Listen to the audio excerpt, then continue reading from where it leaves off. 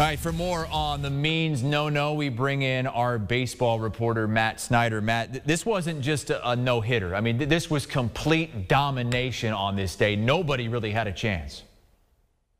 Yeah, absolutely. I mean, you look at the 12 strikeouts, we were actually just talking to a group of us that there weren't really any defensive plays that really were like, oh man, he really got bailed out there, because a lot of times in a no-hitter, you see something like that. The closest scare we saw in the highlight package was Kyle Lewis to lead off the 8th inning. Looked like it might be a home run, but it instead ended up on the warning track.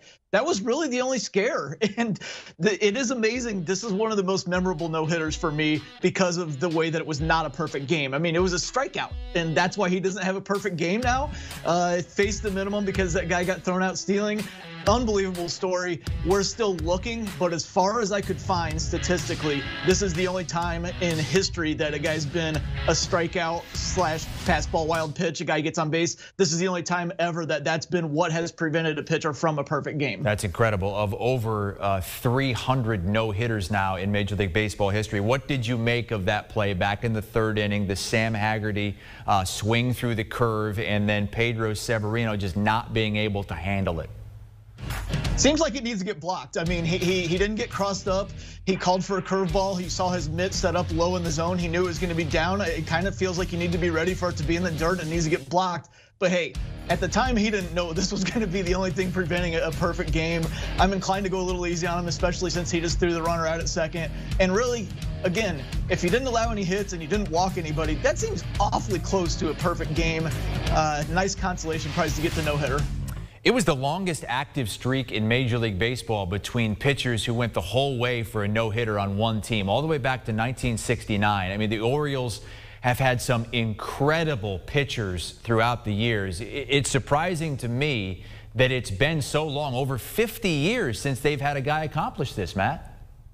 That just shows how hard it is to do. I mean, when you know that like Mike Mussina never did it when he was in an Orioles uniform, for example, that just shows that's how hard it is to do. And on any given day, you could have somebody come out and throw a no-hitter, maybe somebody that you've never heard of before. And some of the greatest pitchers ever, like Greg Maddux, never threw a no-hitter. So sometimes it's a coincidence. Sometimes you've just got to be on and have all this right stuff working. Let's say, though, John Means, it needs to be said, is having an unbelievable year this season, not just a no-hitter. He was 3-0 for a not very good team with a 1.70 ERA before today's game. Obviously, that goes way down with the no-hitter. He's been outstanding all year. This was obviously the best outing, easily the best outing of his career. That kind of goes without saying, but he had never even worked deeper in a game than 7 innings before. His career high in innings pitched was 7. He'd done it 8 times before. Today, he goes out and he goes all 9 and he gets the no-hitter. Unbelievable outing. He was on a mission out there in the 8th and 9th inning as well. You could tell how much he wanted this, and he got it. John Means, the no-hitter for the Baltimore Orioles. That's Matt Snyder joining us here on HQ. So that's 3 this season. We had a couple back in April. Carlos Rodon of the White Sox, Joe Musgrove of the San Diego Padres.